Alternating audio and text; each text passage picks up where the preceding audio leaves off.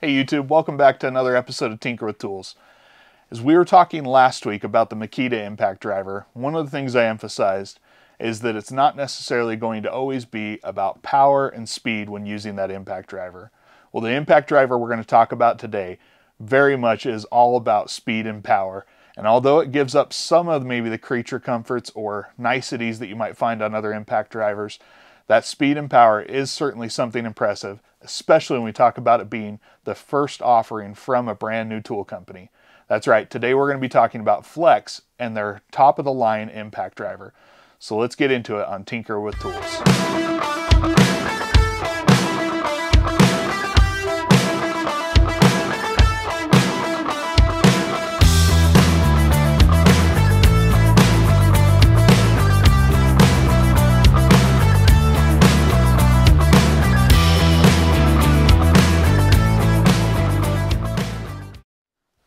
Alright, so if you're like me, you spend plenty of time on YouTube watching different tool reviews, and as you do that, you sometimes get served up ads for either upcoming events or product showcases for these tools. When COVID hit, that was one of the nice things, I guess I could say, one of the very few nice things about COVID, is it actually allowed some of us who don't get to go and attend these events the ability to see them online, as many of them were moved to virtual events.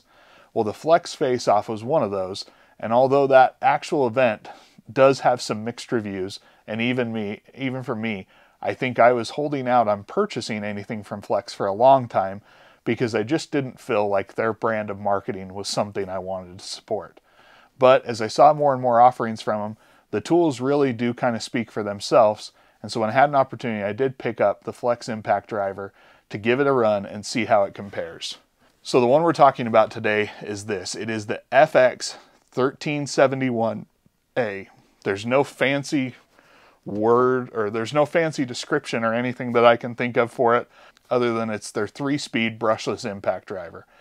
It does have a lot of the same features that you're going to find on other tools with the different speed selectors, the variable speed trigger, but there are a few things that are quirky about it. And at this point in time, I don't know if those things that are quirky are actually going to be favorites or if they're going to be duds, almost like the Milwaukee installation drill driver speed selector, which although it's different and innovative, is definitely not a winner in my book. So when I talk about some of the things that are different, we'll get a little bit of a close-up here. The collet on this impact driver is actually quite a bit more shallow than what I've come to expect on impact drivers. It's shallower than any impact driver I've ever used, and if you go to use it as a traditional collet where you have to pull it to release the bit, it makes it a little bit hard to get a hand on, especially if you're wearing gloves with it. But they did think of something, so I have to give them that. They have given you this little tiny button in front that, if you can see this, it actually moves the collet around and will allow you to insert and take out the bit. Now, unfortunately, this is not a quick insert collet, but at least they've given you that there. Now, time will tell if it's a nice feature or if it's something that I'd rather them not have, but it is something to talk about. Additionally, down here, they do have their speed selector, and they do have 2 tightening modes, and then they do have their traditional 3 speeds. So it's not necessarily a 4 full speed like we saw last week with the Makita, but we do have 3 individual speeds, and they do offer varying degrees of power. Now, power is where this one really comes to shine. Talking in the top tier, we are going to have 2,500 inch-pounds of torque. Now, for reference, the M18 Fuel impact driver, that is the fastest thing we've tested so far, actually offers only 2,000 inch-pounds of torque. Now, although inch-pounds is not everything, that is a pretty big increase if their tool can back it up. When it comes to RPMs, they're also at the top of the class there with 4,000 RPMs. They also have 4,450 impacts per minute, which is the highest number I've seen listed on any sort of impact driver. So those numbers really are something to behold, and if it can back those up, then this should really be the most powerful and quickest potential impact we've ever tested. Now, when it comes to the downside of Flex impacts, the couple of things that I can really think of, as I mentioned, no quick insert collet. The grip is a little bit bumpier than I like, although I do think it would give you good grip if you were wearing a glove. It just, when you're using a bare hand, it really just doesn't seem to be all that nice to hold. It's almost like some of the older rigid impacts that just had a ton of different texture.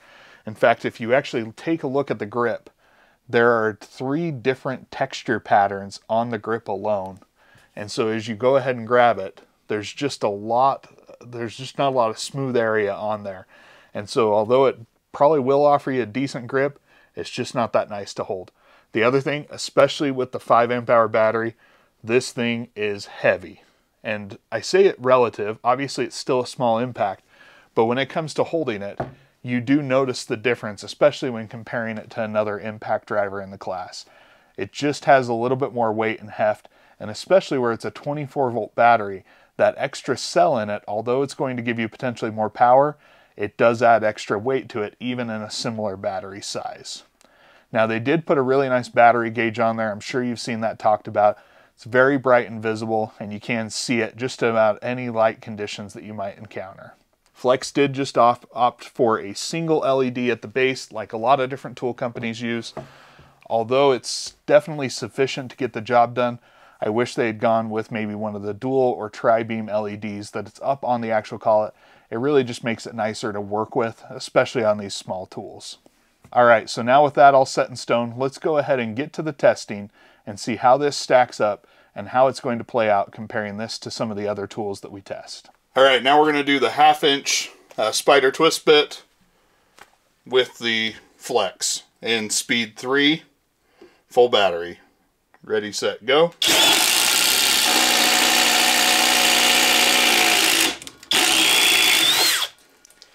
Very strong feeling. It slowed down a little bit. This is my first time using this bit, so I don't know if it's getting used to the bit or what, but it was, even though it doesn't have like a screw tip on it like some of the speed boards, it almost was pulling its way through there. That felt very strong. Let's do one more.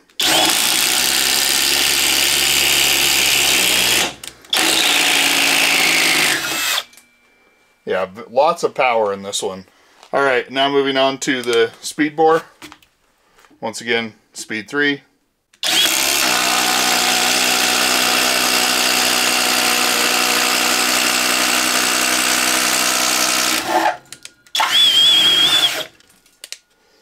Feels very strong, very fast. Plenty of power. If you need to put something in with speed, this is definitely a contender. All right, so now we're going to give this a go in speed 1 and just kind of see what it has to offer down in its lower speed. Once again, it feels like it has a ton of power. It actually didn't start impacting until quite a ways in compared to other ones I've tested. So pretty decent power there. Speed 2. A lot louder than speed 1. That didn't seem terribly faster. And then full speed 3. Yeah, a lot to go there. So then this almost looks like it's for a smaller bolt or screw. I honestly don't know what that is supposed to do. I may try that on a bigger fastener. So once again, this is on the smaller little bolt setting they have there.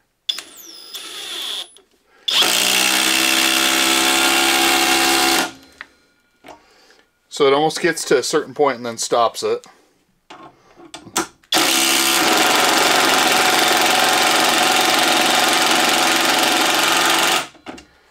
And that larger bolt setting seemed to go up until a certain point and then just give you almost like speed 1 type speed. All right, so now the Flex multi-speed impact driver, ready, set, go.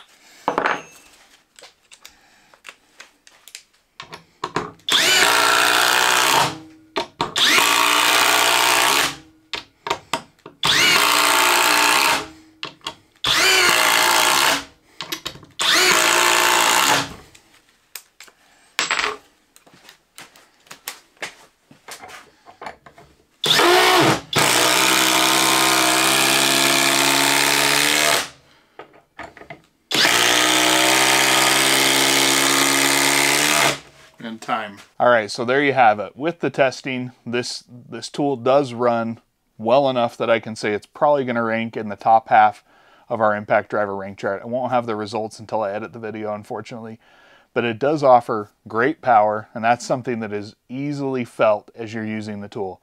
The speed isn't necessarily something that blew me away, but like I said, it is more on par speed-wise with the Milwaukee impact driver, and so it's not necessarily something I was expecting to do. But it really does just have loads of power and will continue to deliver that anytime you need it. The weight is a little bit much. I do think it's something that obviously if you're not comparing it directly to another tool, it will blend. But the thing that I've noticed most today is how much I appreciate that button right there. And that is to eject the collet. If they had made this a quick insert collet and then also still giving you that option to be able to eject it that way, it makes it nice because then it becomes where you do not have to take your hand off the tool to reach the collet or manipulate it while you use your other hand to take out the bit. You can leave it where it is and just do that. So if Flex could come out with a quick insert collet that would still have that functionality, I think that is a great feature. And I actually think I'm going to get to the point where I wish I had it on other impact drivers as well. I'm curious to see how the impact driver will feel with their new pouch style batteries that they've announced but haven't yet really released to the market. Because if you put a smaller battery on this one, especially if you put even just the 2.5 amp hour, it does still feel pretty good weight-wise compared to the 5. So maybe with some of those smaller batteries, this thing really starts to shine, still being able to deliver that bigger power on there. Now, Flex hit the ground running. They came out with a lot of tool options. And although I think that first Flex face-off was a little bit rough, some of the claims they made were a little bit ridiculous. If you do actually start to test these tools, they do compete power-wise, and it is impressive, especially considering this being their first offering under this brand name. They have obviously had some experience building tools before, both with the Cobalt brand and with some of the other tool companies, and the battery technology does appear to be impressive. So these tools are definitely something I would recommend you check out, see if it's something you like, maybe even just go to Lowe's and hold them, see how they feel, see if they're going to be something that's comfortable for you. And if they are, I think the power is there. I do really want to see how they mature as a brand and how they develop kind of the next tier of tools that they come out with. But as far as their first offering, it's pretty darn impressive. So if you like what you saw today, go ahead and give us a like. Maybe hit that subscribe button if you want to keep seeing great videos from us. And if you have any questions, go ahead and hit me up in the comments and we'll try and get those answered for you. Thanks for watching Tinker with Tools. Until next time, you have a great time in your shop.